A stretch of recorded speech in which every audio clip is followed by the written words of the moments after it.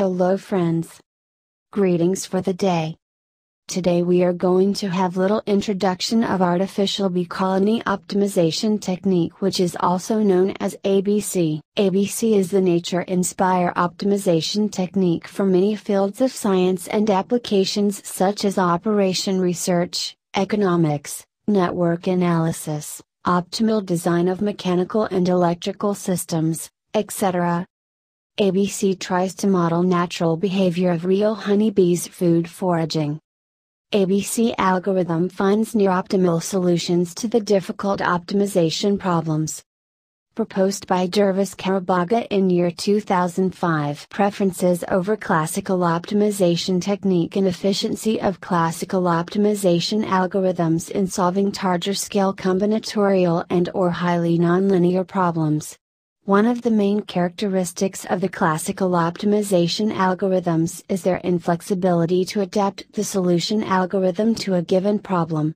Conventional techniques require making several assumptions which might not be easy to validate in many situations. Classical optimization's efficiency is also very much dependent on the size of the solution space, number of variables and constraints used in the problem modeling, and the structure of the solution space, convex, non-convex, etc. Now we are going to discuss philosophy of ABC. Main components. Food sources. Employed foragers and unemployed foragers includes scout bees and onlooker bees. Food sources. In order to select a food source, a forager bee evaluates several properties related with the food source, such as its closeness to the hive, richness of the energy, taste of its nectar, and the ease or difficulty of extracting this energy. For the simplicity, the quality of a food source can be represented by only one quantity, although it depends on various parameters mentioned above. Employed foragers. An employed forager is employed at a specific food source which she is currently exploiting. She carries information about this specific source and shares it with other bees waiting in the hive.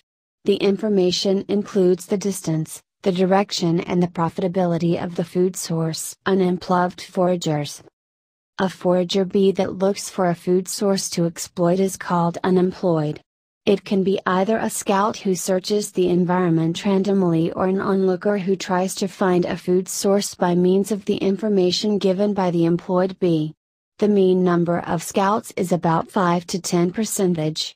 The exchange of information among bees is the most important occurrence in the formation of collective knowledge. While examining the entire hive, it is possible to distinguish some parts that commonly exist in all hives.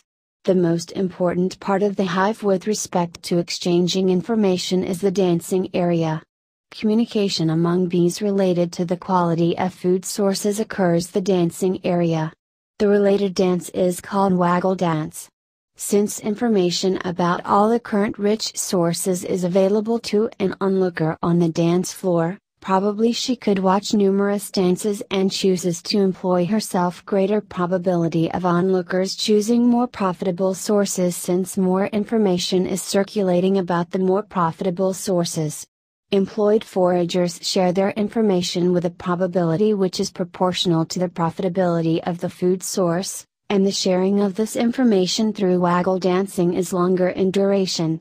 Hence, the recruitment is proportional to profitability of a food source, the most profitable source. There is in order to better understand the basic behavior characteristics of foragers, let us examine this figure. Assume that there are two discovered food sources, A and B. At the very beginning, a potential forager will start as unemployed forager. That forager bee will have no knowledge about the food sources around the nest. There are two possible options for such a bee. It can be a scout and starts searching around the nest spontaneously for food due to some internal motivation or possible external clue, as on figure.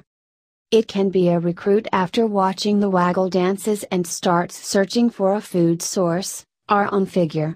After finding the food source, the bee utilizes its own capability to memorize the location and then immediately starts exploiting it. Hence, the bee will become an employed forager. The foraging bee takes a load of nectar from the source and returns to the hive, unloading the nectar to food store. After unloading the food, the bee has the following options. 1. It might become an uncommitted follower after abandoning the food source, UF. 2. It might dance and then recruit nest mates before returning to the same food source, EF1. 3. It might continue to forage at the food source without recruiting bees, EF2. It is important to note that not all bees start foraging simultaneously. The experiments confirm that new bees begin foraging at a rate proportional to the difference between the eventual total number of bees and the number of bees presently foraging.